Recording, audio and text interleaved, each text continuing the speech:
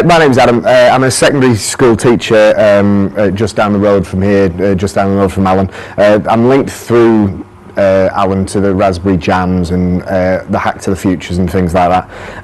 I like what he's written down there. Oh, he's actually crossed it out now. He's written why pie, and I just started thinking of apple and all my favourite types of pie. But I'm teaching GCSE computing for the first time starting in September.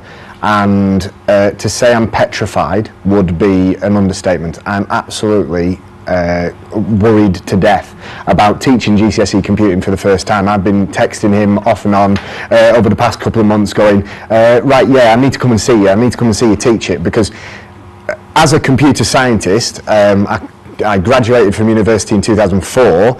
I don't think the degree level stuff is going to be translatable the way I was taught it to my 14 to 16-year-olds, and so having seen some people at these jams and having seen what you guys can do with a Raspberry Pi, I'm just trying to think, is the Pi the way to go? Is it the way to go to get these Raspberry Pis, quite a few of them, into college and see if they can be used by the children? It seems to be that it's a mixture of electronics. I mean, we had Brian just up here who was taking things to pieces. I wasn't really into that kind of thing when I was at university. I was more the programming side, and I think that's the allure of a Raspberry Pi. It can be component based, or it can be software based, or it can be programming based, and I think that's part of the allure, and that's why it's so well known. Hi, China. So I don't have a Raspberry Pi yet, but I have applied for one through the examining board that I'm going with next year. So hopefully there'll be something to come of that.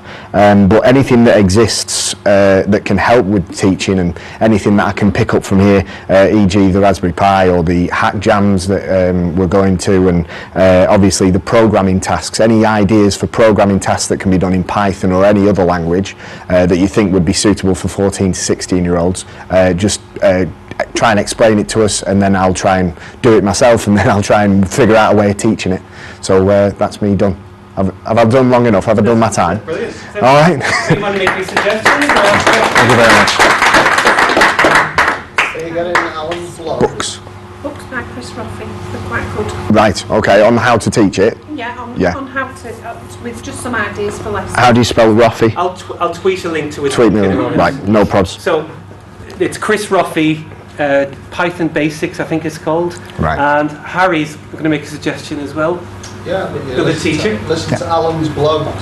Yes, yeah, the podcasts. Yeah, I've got them all on here. The worrying thing is, I think I tweeted you once or sent you a message.